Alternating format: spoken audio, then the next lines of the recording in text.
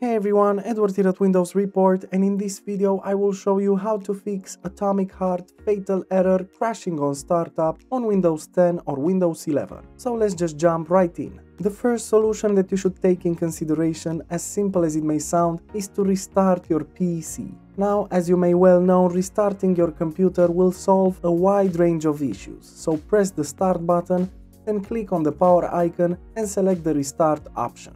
And then you can check if the problem still persists. Moving on, another great solution is to run Atomic Heart as an administrator. Now, in order to do this, just right click on the Atomic Heart icon on your desktop and select the Run as Administrator option. And if you see that this option will prove useful to you, you can also set Atomic Heart to run as an administrator directly. So to do this, click on Properties when you right-click the icon, and afterwards in the Atomic Heart Properties window, select the Compatibility tab, and here in the Settings category, make sure to tick the box next to Run this program as an administrator. Now select Apply and OK, and from now on you won't have any problems running the game as an administrator. Then we can move on to the next solution, and that's to verify the integrity of the game files. This will be shown in the Steam application if you own the game on Steam, and afterwards right-click the Atomic Heart game and select the Properties option. Now in here just click on Local Files on the left pane, and as you can see you have a button that says Verify Integrity of Game Files. So just click on this button and then make sure to wait until Steam will try to locate if there's any corrupted files and fix them as soon as possible. You can then just restart your PC and try to check if the problem still persists. Next, another great solution is to update the graphics drivers.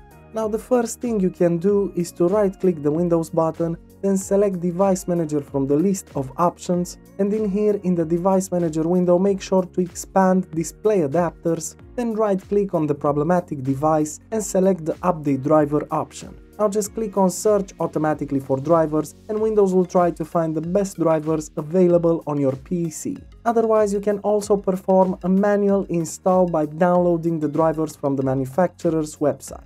So to do this, just open up your default browser and access one of the links that I posted in the description below, if you either own an NVIDIA graphics card or an AMD graphics card. So let's just start with the NVIDIA driver support. As you can see in here, just choose the corresponding product for your graphics card and click on the search button, and you'll see that the latest version will be shown, and you can click on the download button.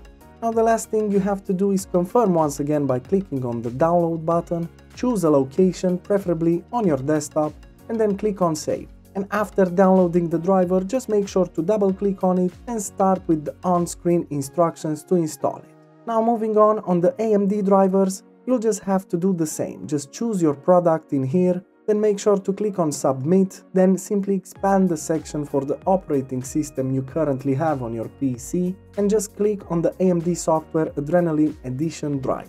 Now once again, choose a location, preferably on your desktop, and select the Save button. The same goes with this driver, just wait until the download is finished, and afterwards just proceed by double clicking on it and following the on-screen instruction to finish the installation procedure. And that's it. Afterwards restart your computer and check if the problem still persists. Moving on, another great solution is to run an SFC scan. Now to do this, press the Windows button, then simply type CMD and then run command prompt as an administrator. Now in here in the command prompt window, make sure to type in the following command and then press enter after this command. You'll see that it will take a bit of time, so don't lose patience. Afterwards, after the procedure is finished, just restart your computer and then you can check if the problem still persists. Another great method is to use DriverFix, which is a free updater application for Windows. So basically DriverFix scans your whole system and then searches the web for the most recent drivers. And from there on you can choose to update the drivers you need manually or all at once if you upgrade to the Pro version. So make sure to check it out and get it for free by accessing the link in the description below. And that's it. Super simple, isn't it? Of course, if this video helped you, make sure to hit the like button and as usual subscribe to our channel. Thank you.